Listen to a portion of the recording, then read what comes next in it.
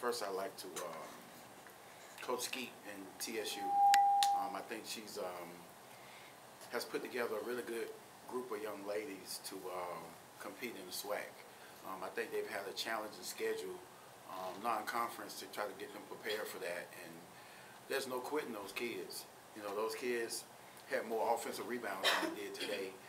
We usually turn people over 30, 40 times, and it was under 30 for them.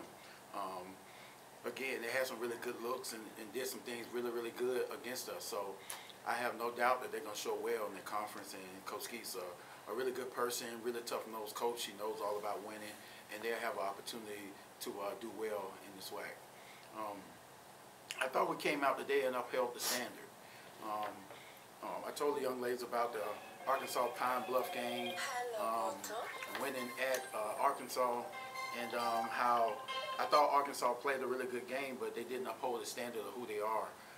So we wanted to use that as an example of just upholding the standard of doing what we're supposed to do every single time. You know, being the toughest team, upholding the culture of playing hard and having the most energy every time we step on the floor. And I thought everybody embodied that today, and some of us did a little extra like Maliyah did today, and just wanted to showcase a little bit more of who she is and what other parts of her game that she can be able to play. It's not just the three, it's not just driving, she can pass it and do some other things. I'm really excited for her to get an opportunity to play more minutes and then try to get into the rare form that she used to playing in. Coach Emily, we'll coach you first. What are your thoughts on Kids Day, Education Day, and all the Screaming Kids Day? Man, it's tremendous, tremendous job, I'm telling you. We have over 3,000 little ones today. I call them all little ones just because my 5-year-old is one of them. But tremendous job by everybody in our marketing department and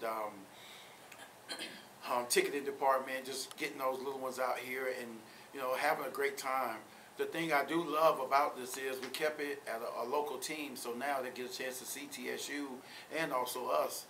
Next year we want to try to be able to do it and have a Houston Christian or somebody like that, and I always keep it with a local team. I think that'll draw well, and the kids get an opportunity to see both teams.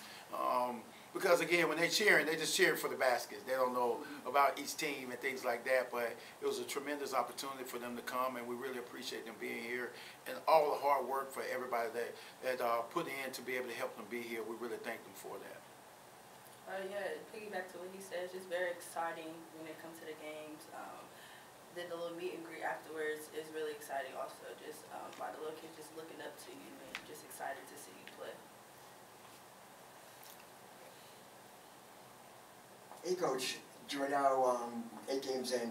How do you feel the team has gelled as a unit and also their ability to pivot and adapt in game situations? You know, the one thing I love about it is we don't have any locker room issues. We don't have any traveling issues. We don't have any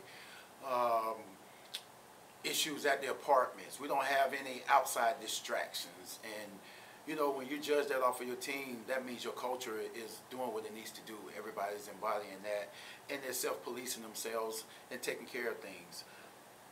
Excuse me, as far as the court, I think we've been having the opportunity to be able to fight through a little bit of adversity and be able to push through and do the things necessary to be successful.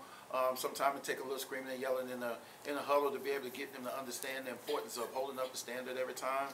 But I think we're right where we need to be. Again, when you're talking about where we're going, we're right there. We're right there. And also, after 8 games, what aspects of the defense have you seen the most improvement in? The most improvement, I think, has been the consistency of just getting up there and wanting to guard. We're still having some breakdowns on denying. We're still having some breakdowns on guarding on the ball every time. So it's some things like that. But the willingness to get up there consistently and try, that's the thing I'm most proud of, because that hadn't dropped off.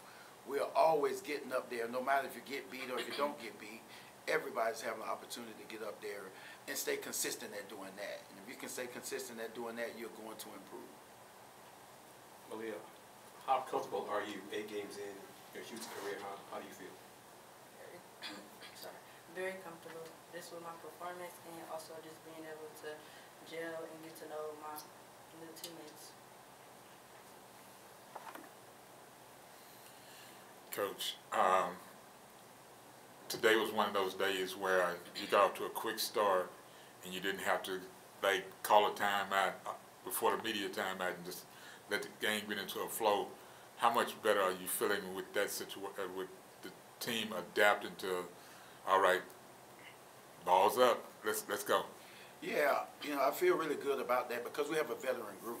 You know, we have, you know, juniors, seniors, fifth years, those kind of kids on the floor. So they just need instruction, and sometimes they just need to just get in each other's face and be able to say, okay, I'm not upholding myself to the standard.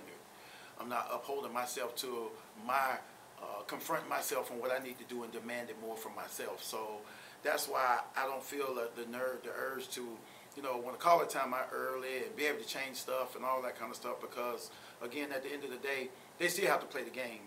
You know, coaches that do that, hopefully you can get them refocused and things like that. But most of the time, if you have a good point guard on the floor like we have with Naya, and we have veteran people like Maliyah and Bria and Layla and Cam and all those kids who's been through those wars before, they understand that. So we don't have to burn a timeout to try to get them refocused on things like that. The thing we want to do is always come out and jump on people. You know, that's why I've always gotten calls about why do you press at the beginning of the game? Why don't you just let it come to you and things like that? And I was like, that's not my life.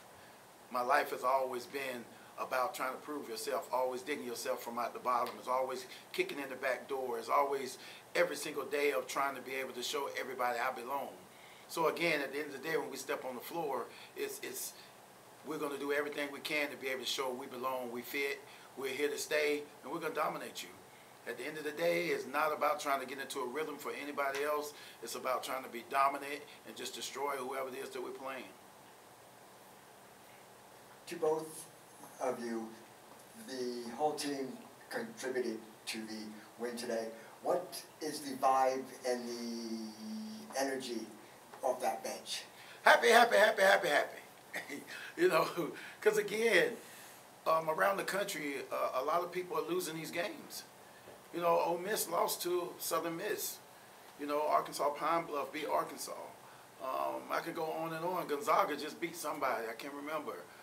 Beat Stanford. You know, again. So again, when you have these games, you have to celebrate them because they're so hard to come by. Wins in the college Division I level are so hard to come by. It's so much preparation. It's so much time you have to put in. It's so much trust you have to give to these young ladies to be able to go out and perform, especially on top of their day. They're in finals now, so they're finishing up classes. And, you know, so getting them to refocus and be able to put one thing in this bottle, another thing in this shelf, another thing on that bed, and to be able to say, okay, I'm going to focus up and do what I need to do, that's really, really hard, especially in today. Then you talk about in Houston, where there's tons to do and tons of places to go. You know, so we celebrate all the victories, man, because they're hard. They're so hard to come by. Speaking of hard to come by, on the road again, Yes. your thoughts on these next two games? Dog fights. You know, so again, just looking forward to, you know, UTSA was one that overtime game we ended up winning by 1 or 2 last year. Luckily, I think the young lady who scored the 39 points on us, I think she got hurt early. I'm not sure if she's going to be playing or not. Got hurt last year. Not, you know, any ill will on them, but again, it's going to be a dogfight, especially at their place. They have a veteran group. Karen, who's a dear friend of mine, who's a hard-nosed coach, who understands everything about the game, is going to scout us. They're going to know our plays. We're going to know their stuff. And it's all going to be about players over plays. Again, that's what it's getting down to. Same thing at Washington State, players over plays. You know, the scouting is just really, really good at this level. You're talking about people understanding where you are, what you got to do on the floor, who's going to reverse the ball, who can shoot it in the paint. People can play percentages and things like that. So it's going to be a really, really tough game at UTSA, and we're going to do everything we can to come out on top.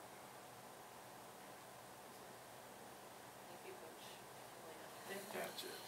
Thanks, Coach. I got you. You know it.